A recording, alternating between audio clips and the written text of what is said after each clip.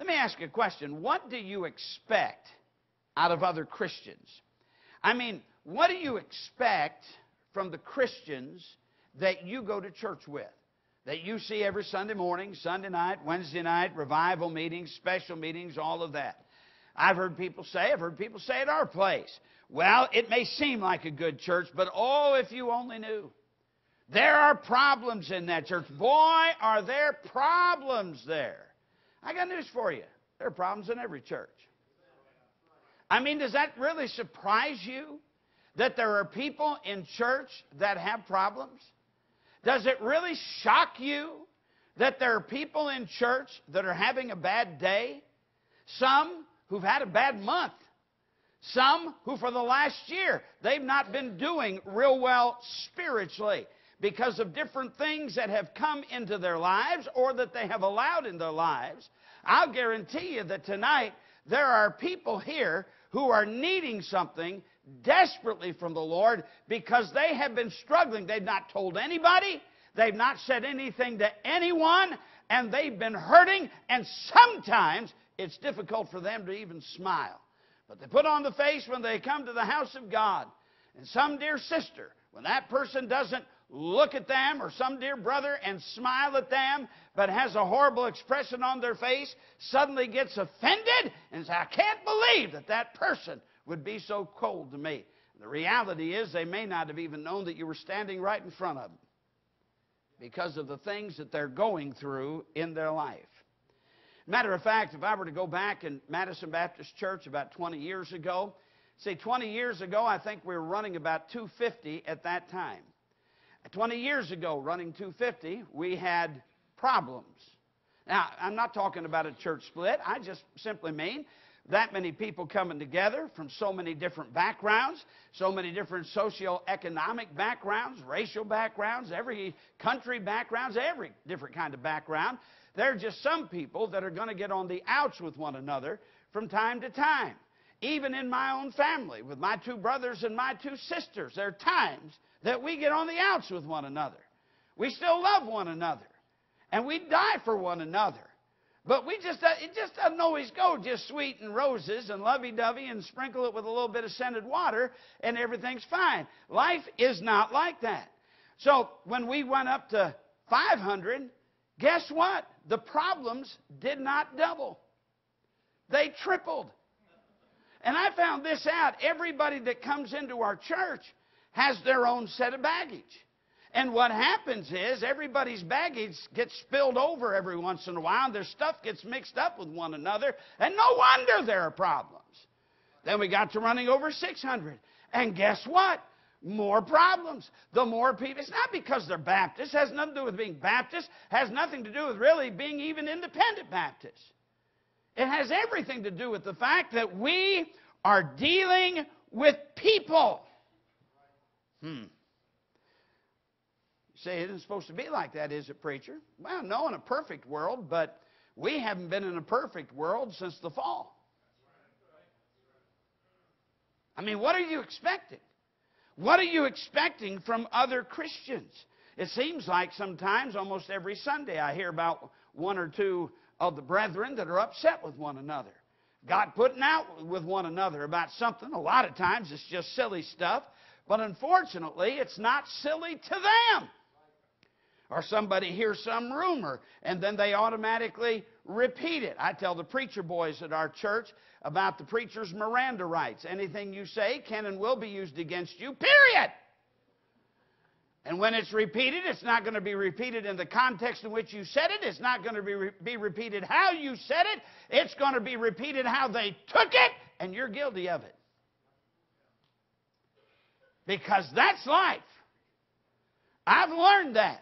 I wish people would listen to what I say. They don't. They interpret what I say. And I am guilty of what they interpreting me have said and not what I said, because they don't know what I said, because as soon as I said it, they put it through their own little interpreting computer up here, and something else comes out.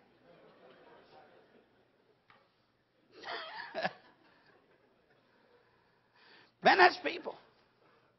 You know, when God called me to preach, He called me to preach the last Sunday in January 1974, listening to missionary Charles Hocking, missionary to Brazil. And when he called me to preach, and man, I started making plans to go off to Bible college. This is going to be wonderful. I'm going to get to preach the Word of God. That's what I'm going to get to do with my whole life, is preach the Word of God, tell people about Jesus, win souls, fight the devil, fight the world, stand for God. Won't it be wonderful? And yet it seems like I've had to spend far more of my time dealing with Christians. Christians get mad at you. The worldly, the people who are just of the world, the lost, they don't get near as mad at me as Christians get mad at me. I am shocked. As much as I love people, and I do love people, I may yell a lot, but that's my nature. I yell a lot. All right? A lot of people yell a lot. We got presidential candidates that yell one another all the time. You're thinking about voting for them. So, hey, I'm yelling, vote for me. Okay, there we go. But I love people. We do things for people. But it just seems like the more you do for people, the more they hate you. I gave somebody not too long ago, they were hurting. They had a great financial need. We took up an offering. We gave them over $5,000. And I said, I hesitate giving this to you because you probably won't be here 2 months from now. Say, why won't they be here? They'll get mad and leave. You know, the people, we have lost more people that we have given thousands of dollars to than the people we've never given a dime to. I said one day in our church, I said, listen, don't do this. Don't come to me and say, preacher, I'm 110% with you. Because I know you're gone. You're out of here. So I had one of the deacons left that day, and he said, preacher, I want you to know I'm 84% behind you. He's not there anymore either. But anyway.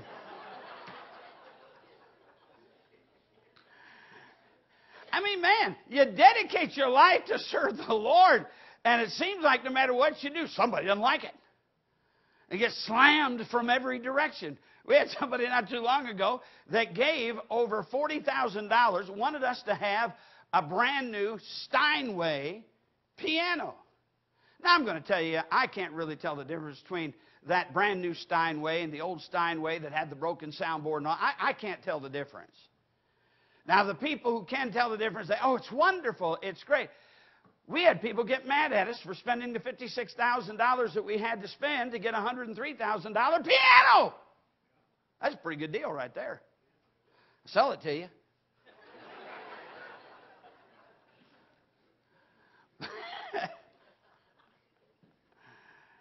Where did we ever get this idea that this was going to be easy?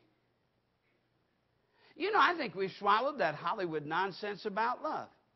Oh, if man and woman are really in love with one another, they'll never have any problems. What planet? Come on. I look at the Bible. I look at the Apostle Paul. In Acts chapter 9, the Apostle Paul gets saved, and the church at Jerusalem won't receive him. Now, how's that for your introduction to Christianity?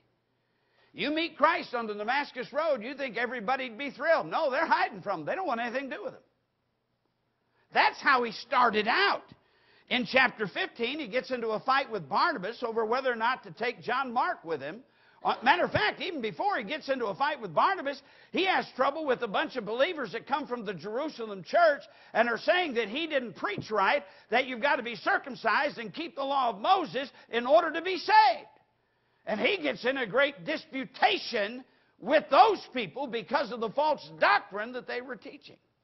Then when he starts to go on a second missionary journey, he and Barnabas get upset with one another over whether or not to bring John Mark with him. And I'm wondering, why does this guy continue on the mission field? He wasn't treated well by the church at Jerusalem. In Acts chapter 21, he comes back from his third missionary trip. And when he gets back on his third missionary trip, he is bringing an offering from the churches that he started to the believers that were hurting at Jerusalem. And the Bible says they rejoiced when they heard what he had to say. And James calls them aside and said, we've heard a rumor. You're teaching people against the law of Moses. We've heard a rumor. We got 6 men going down to the temple. They're going to give a vow. We want you to go. That meant he had to go and pay for their vow. So he gets down to the temple. He pays for the vow. Somebody sees him that knew him from over around the Thessalonica area in Ephesus, and they see him. They say, hey, this is the man that brought a Gentile into the temple. He hadn't done it. Another rumor. So he gets arrested. At his first answer, he tells us in 2 Timothy chapter 4, no man stood with him. James didn't stand with him. The church at Jerusalem didn't stand with him. Nobody. You know what it's like? Hey, I've heard a rumor. Don't confuse me with the facts. A rumor's all I need to hear. We'll crucify church members over a rumor. And we don't know if it's true. We just know we heard it from a good source. Well, I don't think it's a good source that spreads rumor against God's people. The accuser of the brethren is the devil, and too many of the brethren seem to be in league with him. He starts the church at Corinth. He won the lost to Jesus. A big church at Corinth. I mean, that was a city of over 800,000 people. 200,000 free people, 600,000 slaves. He starts a church there. 3 years later, he writes to them the book of 1 Corinthians. Here's the church he started. And these people are divided. They're going to law one against another. They've got a man in that church that's committing adultery with his father's wife, and the church is puffed up. Hey, we believe in grace. Aren't we a wonderful church? We don't judge anybody. All right, he's committing adultery with his father's wife, but hey, look how open-minded we are. He has to rebuke him for it. In chapter 6, he tells him, you're going to law one against another. Shame on you. In chapter 7, he has to straighten them up on marriage and divorce. In chapters 8 through 10, they were disobeying the Spirit of God from Acts chapter 15 by eating meat offered in sacrifice to idols. Now, we've not had to deal with that before, but you go to Costco and you go to some of these other grocery stores, and in their meat department, they have halal meat. That is meat that has been offered to Allah of Islam. You going to eat it? God says you're not to. The Holy Ghost of God, read it in Acts chapter 15. This is one of the necessary things that Christians were not to do, eat meat offered in sacrifice to idols. And he spends 3 chapters, chapters 8, 9, and 10, dealing with that subject in 1 Corinthians. In chapter 11, these people had gotten so far astray, they didn't even understand that which nature understands. And that is that there's to be a difference in appearance from the neck up for men and women even when they pray. He says, does not even nature itself teach you? If a man have long hair, it's a shame unto him. He says, man, you don't even need a Bible to know that's wrong. Nature teaches you that's wrong.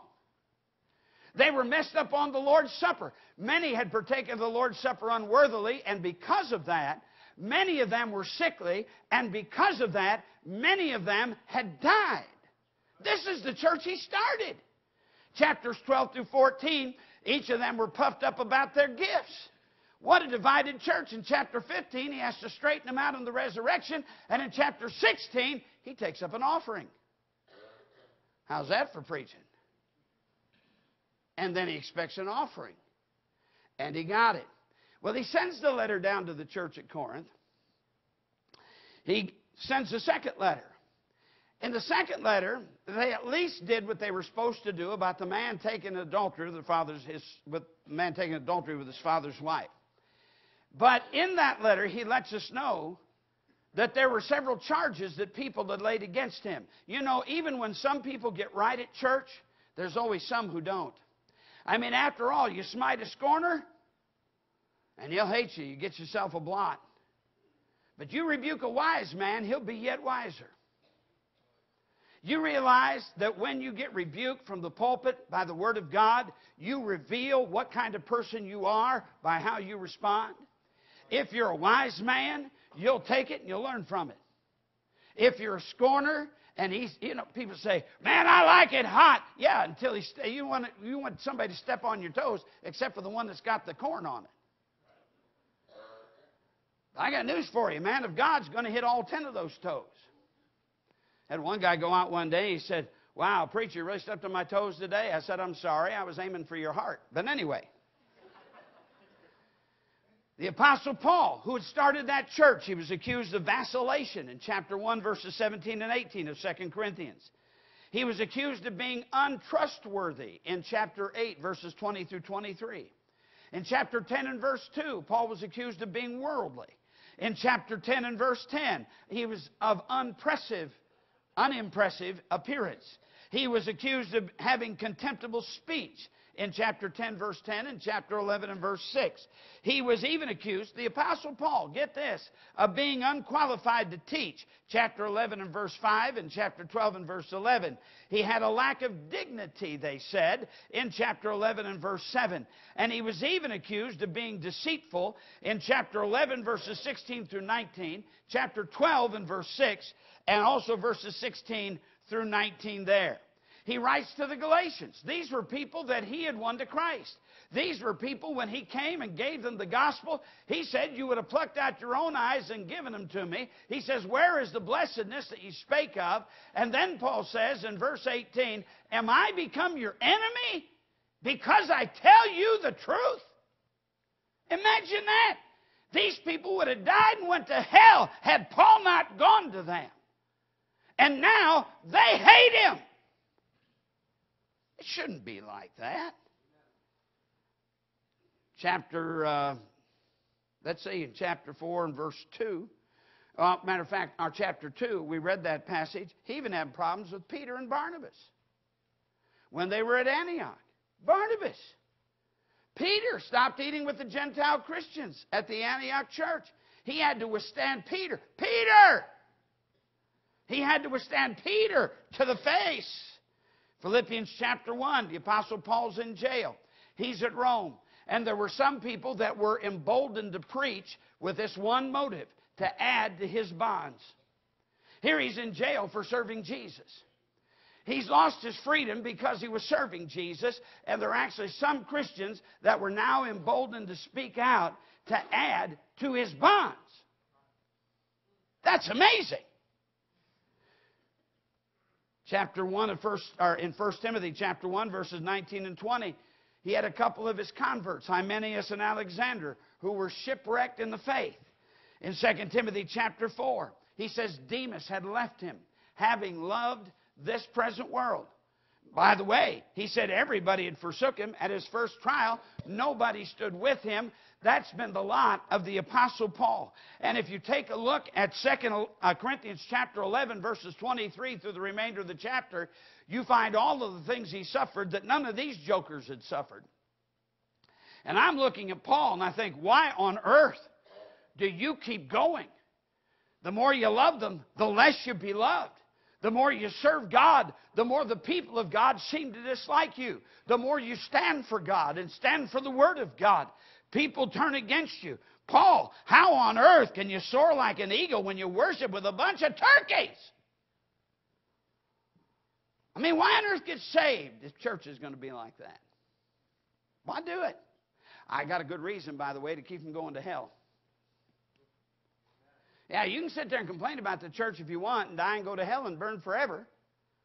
Or you can come to Jesus and get born again, and you'll find out that, hey, the Christians in the church aren't perfect, any more perfect than the people that were on the bar stool. Their sins may be somewhat different, but guess what? They still got sins. Why get involved in church at all if it's going to be like that? Why serve the Lord in reaching people if the more you love them, the less you be loved? As I said earlier, the people we've given the most money to and helped to have turned away and hate us the most. Will curse us on the internet. Will run us down. I got a man, he was riding a bicycle. Tall guy, about 6'10". He was riding a bicycle out in the country there around us. Member of our church. Had been a deacon at one time in our church. A dog ran out after him on the bike, ran underneath the wheel. He went flying, broke his left arm, broke his left leg, and fractured his pelvis. He was laying in the road. He couldn't even roll over.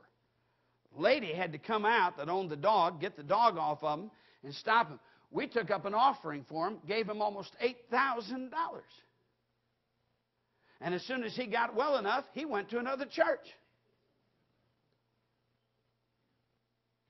Isn't that amazing? Makes me not want to help anybody. That's not right. Oh, my goodness. Oh, why serve the Lord if Christians are going to falsely accuse you? They're going to talk ugly about you. They're going to backbite and be angry and hold grudges. You know, it amazes me when people leave church over when pastors are talked about all the time. I mean, really. Maybe that's why some pastors can't stay at a place longer than a year. They get their feelings hurt and they run off. And I tell our guys, listen, if you're going to get your feelings hurt, you're going to stop serving God because you get your feelings. Don't even get started. Because I'll guarantee you, you serve God. Hey, they talked about Jesus. Do you realize that his own disciples murmured at the things he had to say in John chapter 6? When he got arrested, all of his disciples forsook him and fled. Even Peter. I'm glad Jesus didn't quit.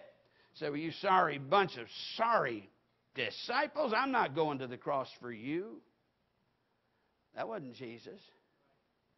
I mean, is that why you do what you do? So that people pat you on the back, say good things about you? And as long as you get recognition, you'll serve. But if you don't get the recognition you think you deserve, you're not going to serve. Man, I've had people go up to new members and say, now, you know, brother, you're going to hear Brother Allison preach against some things. He's going to preach on dress. He's going to preach on booze. He's going to preach on dress. He's going to preach on not touching before you get married. And he's going to preach on dress. And you don't have to worry about that. You just come and enjoy the fellowship with it. I've had members do that. And most preachers have had members do that. You say, well, what's the point? How about this? Forgiving one another, even as God for Christ's sake hath forgiven you. How about this? 1 Corinthians 10:31, whether therefore you eat or drink or whatsoever you do, do all to the glory of God. How about this? 2 Corinthians chapter 5 verse 14, Paul says, and the love of Christ constraineth me. You say, but preacher, that still doesn't answer the question. How can I soar like an eagle when I worship with so many turkeys? I'm going to tell you how. You want to write it down. This will help you. Number one, draw close to the Lord. You see, our problem is we spend trying to gather all the friends we can get, getting close to people. Now, there's nothing wrong with getting close to folks, except our primary emphasis ought to be to draw close to the Lord. Turn to Philippians chapter 3. Philippians chapter 3. Notice beginning in verse 7, the Apostle Paul is writing, and he says, but what things were gained to me, those I counted loss for Christ. Yea, doubtless, and I count all things but loss for the excellency of the knowledge of Christ Jesus my Lord, for whom I have suffered the loss of all things, and do count them but dung, that I may win Christ, and be found in him, not having mine own righteousness, which is of the law, but that which is through the faith of Christ, the righteousness which is of God by faith. Now look at this. That I may know him.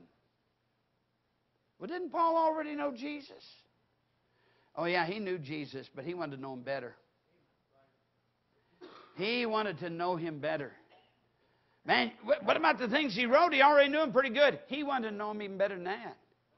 He said, I may know him and the power of his resurrection. Boy, he's wanting to get close. He wants to know the power of the resurrection. But you know, that's where most of us stop. Look what he says next. And the fellowship of his suffering. I want to know what he went through. I want to experience. I want to feel what he felt. I want to know the suffering that Jesus went through for me. There aren't many of us that pray like that. Then he says next, being made conformable unto his death. Paul would get his wish, by the way. For later he'll say, I have finished the course, I've kept the faith, henceforth there's laid up for me a crown of righteousness, which the Lord, the righteous judge, shall give me at that day, and not to me only, but unto all them also that love is appearing.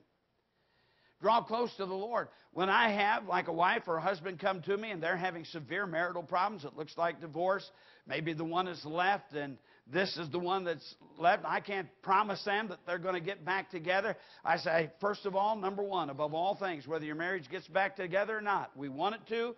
We'll try to work to make that happen. But understand, he's gone. There's an awful lot you're going to have to put up with and go through in order for this to have any possibility whatsoever. But let me tell you what the most important thing is. It's not getting closer to your husband or to your wife. It's getting closer to Jesus.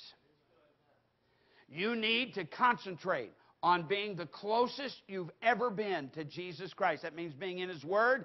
That means spending time in prayer. That means having a walk that is close to Him. Your children right now need to see a mom or dad, whatever the case is, that's walking close to God in the middle of trials. We tell our children, when trials come, turn to Jesus and He'll help you. And then we have some trouble in a marriage, and the first thing we do is call a lawyer. What are we teaching our kids? We got divorced for the kids. Oh, yeah, and we vote in lottery and booze for the kids, too. What kind of nonsense is this? How do we lie to ourselves? That's pretty tough right there, wasn't it? But draw close to God. It's not about us, folks. It's about Jesus. Isn't it interesting that in 1 Corinthians chapter 11, after getting after the Corinthian church, and he's talking about the Lord's Supper. And he says, Jesus said, do this in remembrance of me. He talked about the bread, do this in remembrance of me. Talked about the juice, do this in remembrance of me. In other words, what he was saying to that troubled church, hey church, it's not about you, it's about me. Think about me. Do this in remembrance of me. Forgive one another. Why? In remembrance of Him. It's about Him. You've been forgiven. Now you forgive. But it's just hard. I don't think it was real easy to go to the cross. I don't think it was real easy to have the nails pierce your hands. I don't think there was anything easy about having a crown of thorns put on your head. I don't think there was anything easy about having the scourge, the cat of nine tails, giving all those stripes. I don't think there was anything easy about having all your sin laid on Him and Him suffering the wrath of God on that cross for you. Nothing easy about it. And you expect to have an easy Christian life? Draw close to Him. I mentioned yesterday that I've been reading this book, Killing Christians, dealing with people in Muslim lands who've gotten saved. And as soon as family finds out they're saved, they are marked for death. They are beaten. Often they are tortured. Sometimes they are killed. Other times they are simply exiled from everybody that they knew and loved. The things they put up with, the danger that they are constantly in. And these people would consider it an honor to be killed for Jesus. And we whine and cry because somebody looked ugly at us when we were walking down the middle aisle of the church. Draw close to Christ. That's number one. If you're not going to draw close to Christ, I'm sorry, all the things that can be brought your way are going to overwhelm you. You have to draw close to Christ. Number two, determine your goal. Paul did that. Look at chapter 3, verse 13 of Philippians here. He says, Brethren, I count not myself to have apprehended, but this one thing I do. Forgetting those things which are behind and reaching forth unto those things which are before, I press toward the mark for the prize of the high calling of God in Christ Jesus. He said, I've got to go. And my goal is I'm pressing toward the mark. I don't just want to know Him better, but I want to serve Him completely to the end. I don't want to stop before I get to the finish line. I want to be faithful all the way to the end. I've had people say, Preacher, when are you going to retire? I'm not retiring. Now, I may change jobs, meaning I may stop being a pastor and just be out there preaching all the time and still being a soul winner. I don't plan on stopping preaching until these lips can't utter words anymore. And if I'm still alive and can't talk, then I'm going to try to learn sign language. And if all I can do is just simply have somebody sit there and have dribble come out of my mouth, I'm going to tell my wife, you stick a track right there on my chest with a sign that says, read this. And when people come by, I'll go, okay. I just want to serve Jesus till I die. Man, He saved me. I'm going to heaven because of Him. I don't want to stop early. To the finish line, all the way. Have it go. I'm not stopping. Well, you know, they just had some hypocrites down there. Yeah, right. Okay, see, what you're saying is those hypocrites are closer to the Lord than you are. You're going to let those hypocrites decide where you go to church, whether or not you're going to serve God. I mean, come on. It is about Jesus. Have a go. Stay faithful. Stay in your Sunday school class. Stay in your bus route. Keep going soul winning. Matter of fact, do you want to get even? You know how to get even with somebody? Here's how you get even with somebody. They do something bad to you. You take them out, buy them a big old juicy hamburger at Steak and Shake. Or buy them a shake. You know what you do then? You heap coals of fire on their head. Oh, isn't that fun? Go out and get them a $20 gift certificate of Cracker Barrel. And send it to me and say, man, I was praying for you today. Don't tell them what you was praying. That may get you in trouble. But I was praying for you today, and I'm giving this to you because in Jesus' name I love you. Then they'll feel so bad about treating you so ugly. You'll heap coals of fire on their head. We don't think about that. No, we just decide we're going to get even by talking bad about them too. Get yourself a goal. I mean, it's just silly how we go all over the place. I don't know what it's like around here. I mean, you're out in the middle of cow country. I mean, this is just, I don't know where all you people come from. Are they busing you in from Philadelphia or Baltimore? How do they do this? I know you're used to it, but this is amazing to me. But around Huntsville, Alabama, people like to play musical churches. Listen, folks, there are some churches, every member of their church used to be a member at another independent Baptist church in town. They're not winning anybody. I can go around to different places around Huntsville. This church has 15 families out of our church. This church up here has 5 families out of our church. This church over here, they've got 3 families out of our church down there. And the cause of Christ has really been helped, hasn't it? It's just a lot easier to get a bunch of disgruntled people from other churches than it is to go out and knock on doors, get somebody saved, and then get them in and disciple them and teach them how to serve the Lord. I wouldn't want to be part of a church that all it did was just get people from other churches. I have a policy that I do this. I don't care if anybody else does it or not, but I have a policy. Somebody visits our church from another independent Baptist church, and I find out about it, and if I don't know anything about it, there's nothing I can do about it. But if I find out about it, the very next day I'm calling the pastor and saying, I want you to know you had a family that was here yesterday. I don't have a clue what's going on. I will not visit them unless you say, preacher, would you please go see them? Maybe you can help them. But if you don't tell me that, I'm not going to say hi, bye. I'm not going to knock on their door, not going to do anything. It's just ethical. I mean, they are that pastor's sheep. They have the responsibility before God. I can appreciate that. I understand it. We got one guy in town. I've been there 26 years. I think he's been where he's at 28 years. And they've got at least 15 families out of our church. He's never called me one time. Well, I take that back. He did call me once. He had a family from our church that was visiting him. About 6 months after they were there, he called me up and said, did this family cause you problems at your place? I laughed. I said, yeah, if you'd have called me, I'd have told you early. There you go. You say you hate that guy? No, I don't hate him. He does preach the gospel. How could I hate him? Just because I don't think he's ethical, that's another matter. But, you know, he'll have to answer to God for that. I'm not going to go around town running that guy down. I'm not going to run that guy down to our church members. Because if they do get so disgruntled with me that there's nothing I can preach that'll satisfy them, At least I know if they do go there, they'll get the gospel. So why should I be upset? There's a lot more people for us to win around Huntsville and Madison. You're getting quiet on me and you scare me when you do that.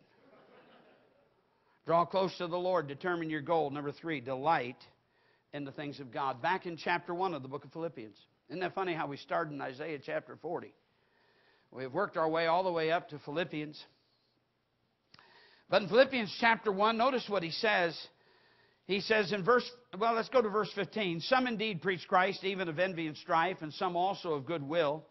The one preached Christ of contention, not sincerely, supposing to add afflictions to my bonds. The other of love, knowing that I am set for the defense of the gospel. What then? Notwithstanding every way, whether in pretense or in truth, Christ is preached, and I therein do rejoice. Delight in the things of God. Delight that people get saved. I heard a famous preacher say several years ago, I was listening to him on the radio, and he said, you know what amazes me? That God blesses people that disagree with me. How can He do that? Because He does. He's blessed me, and I sure don't deserve His blessings. Why wouldn't He bless them? They don't deserve His blessings. We got way too much envy going on among the people of God today. Way too much envy. We need to delight in the things of God. I rejoice when I hear about people getting saved. I want to see them saved at our place, but I like to hear that we're not the only ones seeing people saved. I want other people to see people saved. There's plenty of sinners to go around for all of us. Just go out and get them. Delight in the things of God. Even before he wrote that scathing letter to the Corinthians, in chapter 1, verses 4 through 8, he praises them. Tells them they've come behind in no spiritual gift. He says some good things about them. Here's what I try to do. I try, when I talk about our people, we got problems because everybody's got problems, but I've got a lot of sweet, wonderful folks. I just don't have any perfect people. You don't either. But I got some people who are really strong in some areas of their walk with God, and they're struggling in some other areas. That's why I'm there. One of the things pastors like to say to one another, you know, the ministry would really be great if it wasn't for people. But if it wasn't for people, there'd be no ministry. Which means I'd have to get a real job.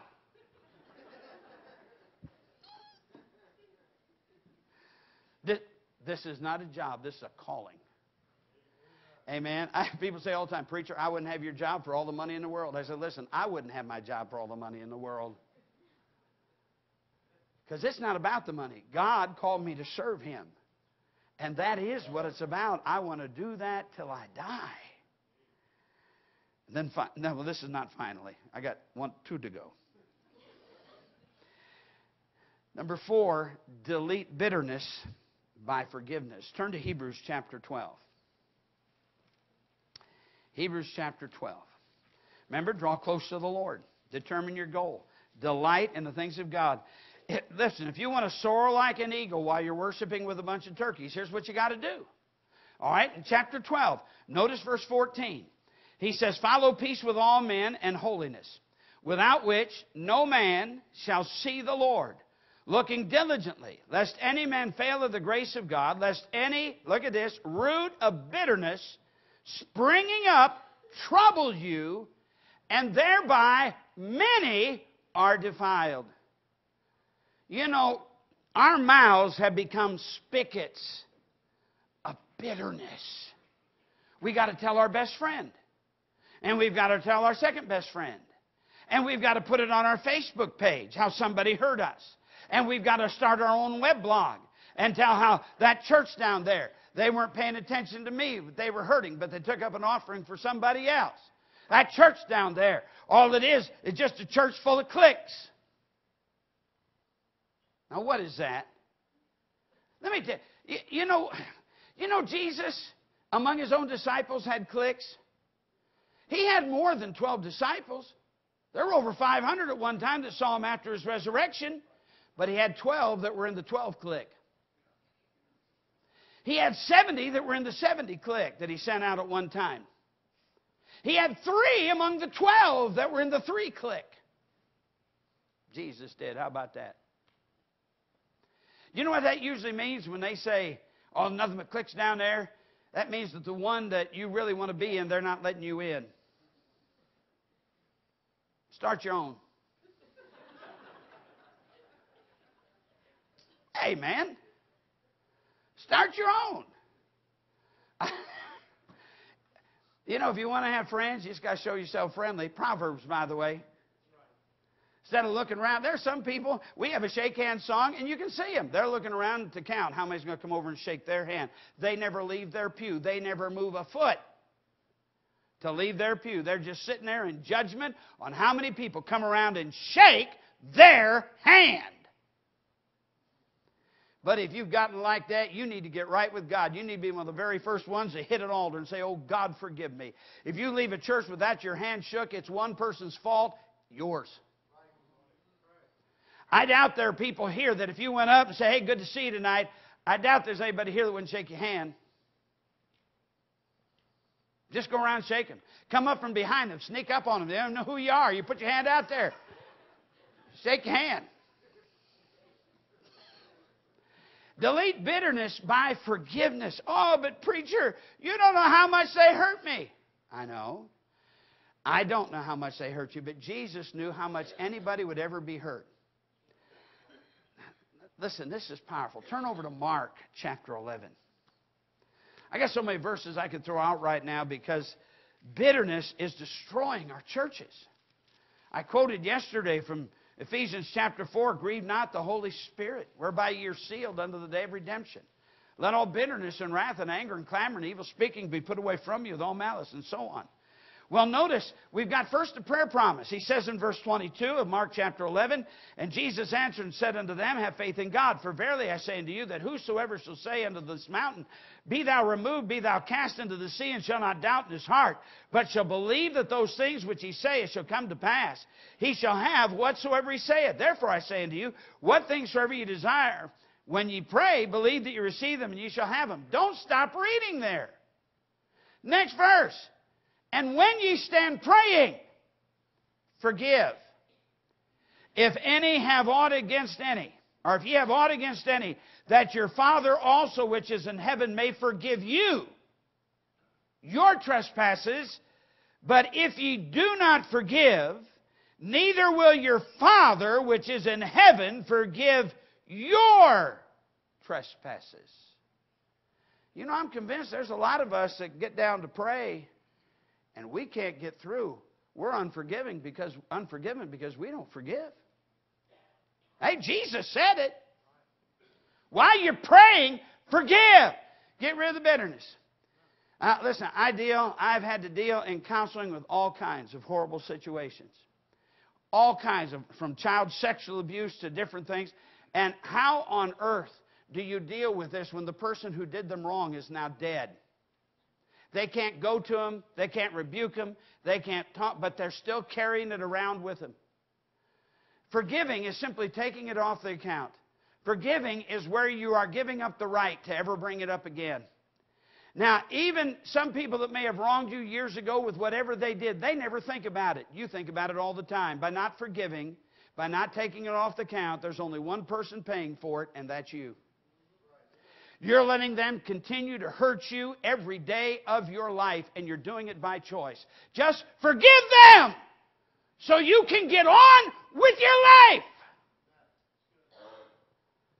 Jesus said in Luke chapter 17, it is impossible, but what offenses will come. Do you realize it is impossible to live on this planet without somebody offending you? And it is possible to live on this planet, impossible to live on this planet without offending somebody else. So he says, forgive. Take it off the account so you don't bring it up anymore. Because that bitterness that's hidden down in here doesn't just defile you. It defiles everyone you talk to about it. Forgive. Last thing. Die to self. 1 Corinthians 15:31, Paul said, I die daily. Now, if the old man's been crucified with Christ, why do I need to die daily?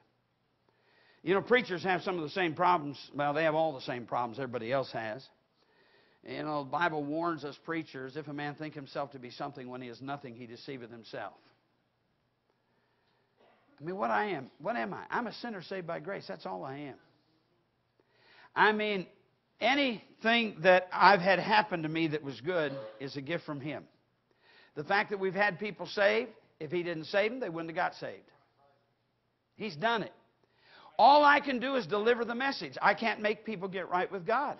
He has to convict. He has to deal with them. And when they respond, He gets the glory for it. Because it's His work. My job is really pretty easy. I'm just to give the message. And if people come forward and get right, I've still done my job. If people don't come forward and get right, I've still done my job. Don't worry about it. Well, man, we had 300 people in attendance last week. We had 300 decisions. Really? What a meeting. Not so much. It was 3 for, and 297 against.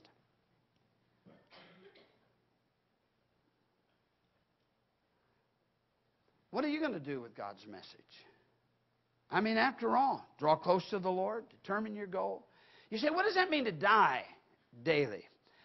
I think it was Dr. Lee Robertson give this illustration about a young man, might have even gone to him, I don't know, but went to some professor, I guess, and he said, what do you mean dying daily? He said, you know, preacher so-and-so, the guy that had just died not too long before, well-known preacher. And the young man said, yes, I know him. He said, here's what I want you to do. I want you to go out to his grave, and I want you to stay there for 3 hours. And in 3 hours' time, I want you to say any bad thing you can possibly think about him, whether it's true or not, just say it. So the young man said, man, I'd feel foolish standing out there at his grave and telling him he's a sorry preacher and he was a sorry Christian and he was never any good. He said, you want to find out how to die daily? He said, yes, I do. He said, okay, go out there and do it. The young man said, I will. So he stood at the grave for 3 hours. And for 3 hours, he said every ugly, bad thing without cussing that he could say to that preacher there in the grave. He came back to his mentor and he said, well, I did it. I felt awful foolish doing it, but I did it. And he said, well, what did he say? Well, he didn't say anything. He's dead. He said, that's your first lesson. Now I want you to go back out there tomorrow. And I want you to stand over that grave for 3 hours, and I want you to say every flowery, nice, good thing you can possibly say about him. So he went out the next day, and he stood over the grave. What wonderful messages you preach. You preached this, and thousands were saved, and you preached that, and you preached here and there. He comes back, and the guy said, did you do it? He said, yes, 3 hours. I just told him all the wonderful things that he was. He said, well, what did he say? He didn't say anything. He's dead. That's the second lesson. You die daily. Whether people love you. See, too many of us, we get our self-worth on the basis of how people talk to us. Man, I'm a child of a king, whether you like me or not. Now, I'm human enough to say, I'd like you to like me. But I've told our folks at our church, hey, I love you people. I love you with all my heart. But I want you to know this. I love God more.